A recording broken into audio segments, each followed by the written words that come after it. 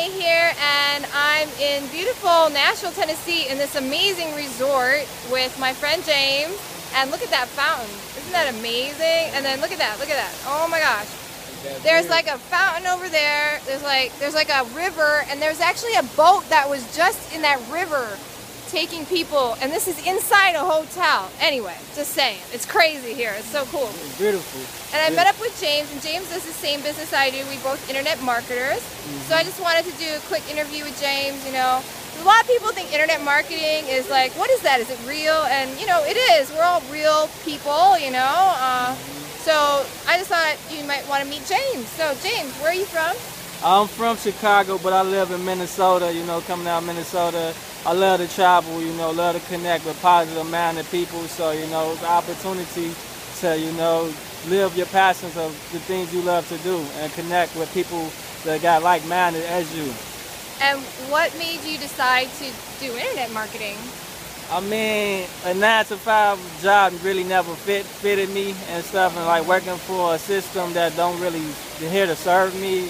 So it wasn't something like an option that, you know, that was for me. I felt was right for me. And what do you do? What did you do before? Like, what was your job before? Like, okay, I did do a few little temp jobs. You know, I still kind of do it on and off now. Little temporary jobs like printing factories and stuff, and like different little warehouse production jobs. I did construction. You know, I did a little different little variety of things. You know, just to make a little extra couple of dollars and stuff, but. Did you have any education in internet marketing or computers or anything?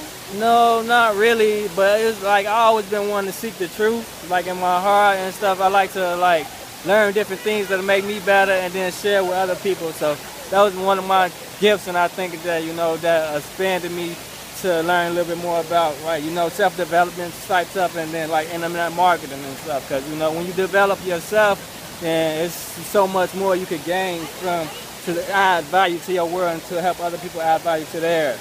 Yeah, so true. And so if someone doesn't know internet marketing at all, do you think they could do this? Yes. They got to have the hard foot and the will, and like, you know, willing to learn and willing to take action on the things that they learn, and like follow the guidelines of the people that's teaching it, wherever they're trying to get to.